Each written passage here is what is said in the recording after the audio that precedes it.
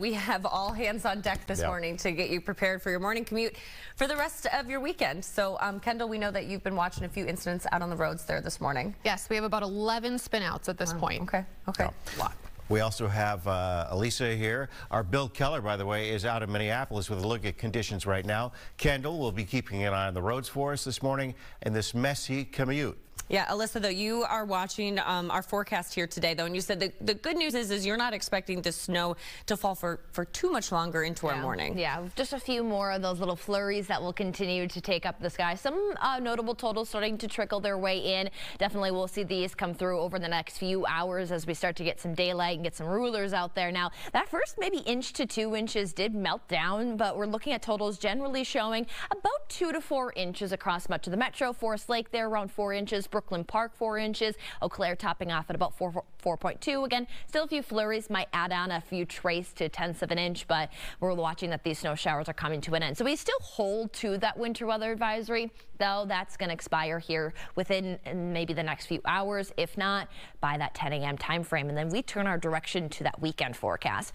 But for now, we will be talking about those flurries continuing to come to an end. Even looking at our radar there, starting to show some of that clearing and satellite there to maybe spring in some of that sunshine even as early as those lunchtime hours. So again, a few flakes there. We're not going to see really any notable significant accumulation here in the next few hours. We'll note that temperatures as we roll out the door hovering just around those mid-20s. St. Paul 26 degrees, Maple Grove at about 24, Eden Prairie just around 27. Statewide, where some of that clearing has started to take place, we are into those teens. We have 14 there into Detroit Lakes, Duluth just around about 21 degrees. So cool start to the day, and we'll hold to some of those cooler temperatures. We'll see that stray flurries might be seen with some of those overcast skies through about mid-morning. But as we head into the afternoon, note that we will work into some peaks of sunshine. Also note that with it still being the spring season, although it might feel like winter, we do have that higher sun angle. So even under a cloudy sky, with these temperatures getting back up to those low 30s, there will be melting snowfall. A lot of this is going to be hard to find by tomorrow morning. But with that, note that as we have some clearing skies, we'll head through the overnight with those cool conditions. So noting that any wet surfaces will be able to refreeze, but with melting as well, maybe even going to talk about some fog potential that will take us into that Saturday forecast. So a look ahead there, we'll top off today at 35 degrees, gradual clearing with light winds. Tonight will be clear and cool. Again, wet surfaces may refreeze with a low down to about 16 degrees. We'll stay on the cooler side for our Saturday, starting off with some sunshine, but we will increase some cloud cover as our Saturday is the calm before the next storm. We'll send it over to traffic. Hey everyone, a couple new crashes that have popped up really since we saw each other about 7 minutes ago. This is 94 at Wabasha Street, so if you're heading through St. Paul this morning, 94 eastbound specifically. A couple of vehicles involved in this crash, obviously blocking a few lanes here, so adding some delays already this morning through the Capitol. The other two issues are not as severe. This one is just a stall or a spin out here at 610 and 169 just came up. May have been there for a while, so we'll keep an eye on it, let you know if that one needs to be towed out of the way. 212 just east of Highway 101. We know that if you travel through Chaska, Chanhassen into Eden Prairie area, this is one of those spots that we can sometimes see a pretty rough commute if at these early hours, especially when the roads are what they are this morning. So be aware of that. We already have our first spin out there in the Eden Prairie area.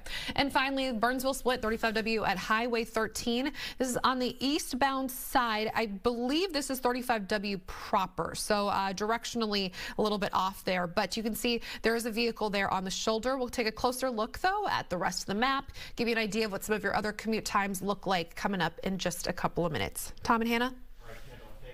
6:04 after a warm and mostly snowless winter, many Minnesotans were hoping to keep that trend going into spring. Hoping. Yeah, Mother Nature had some other plans. Bill Keller joining us live in Minneapolis this morning with a closer look at the roads and what conditions look like. Good morning, Bill.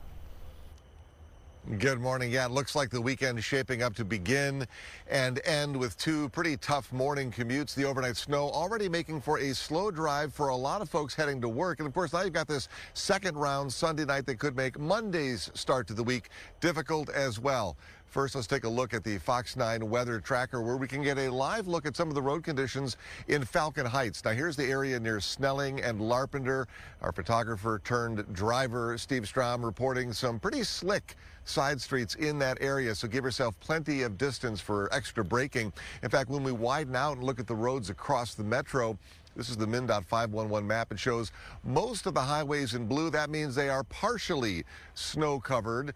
But there are plenty of pink highways as well. Those are mostly snow-covered, like Highway 55, pretty much running from the northwest down to the southeast part of the metro there. Most MnDOT seems to be getting the upper hand. They've got plenty of plows out there you see on the map. A number of green highways already as well, which means they're mostly clear. Again, the salt doing its job.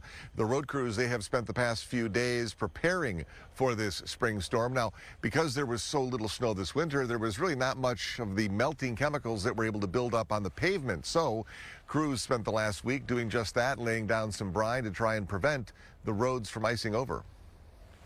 I think you can see on pretty much any roadway you drive on, whether it be MnDOT, the county, or city roads right now, the white stripes, and that's that salt brine that everybody's putting down. When your pavement temperatures and air temperatures are high enough, that brine activates.